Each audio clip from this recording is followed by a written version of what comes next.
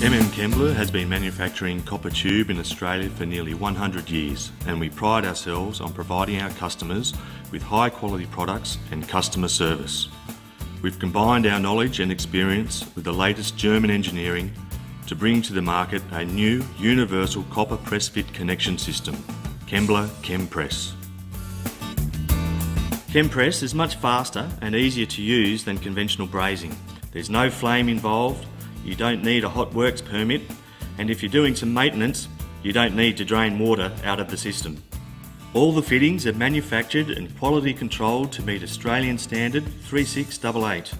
They are fire resistant and 100% recyclable. They are also guaranteed to work with other approved copper press fit tools. The KemPress tools come in two sizes, they're lightweight and they're electronically operated to make them very easy for you to use.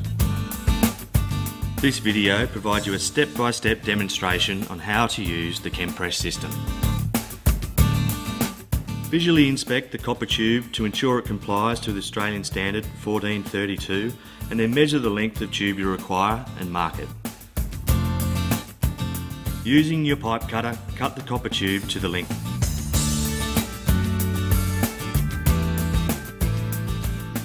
Deburr the end of the tube on the inside and outside to minimise turbulence and pressure loss and to avoid damaging the O-ring.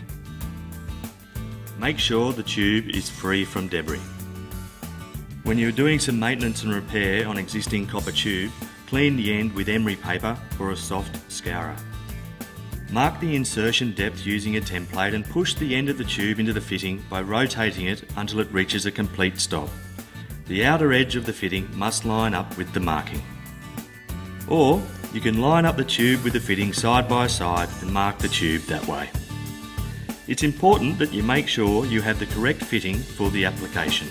The water fittings have no colour marking on them and have a black O-ring.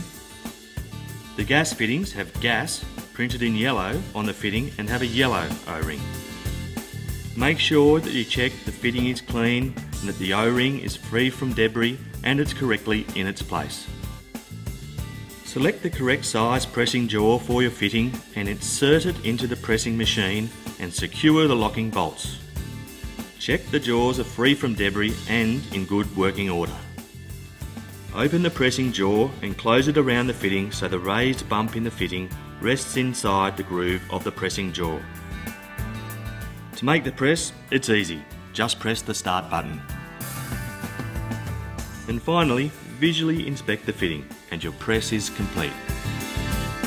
And how fast and easy was that?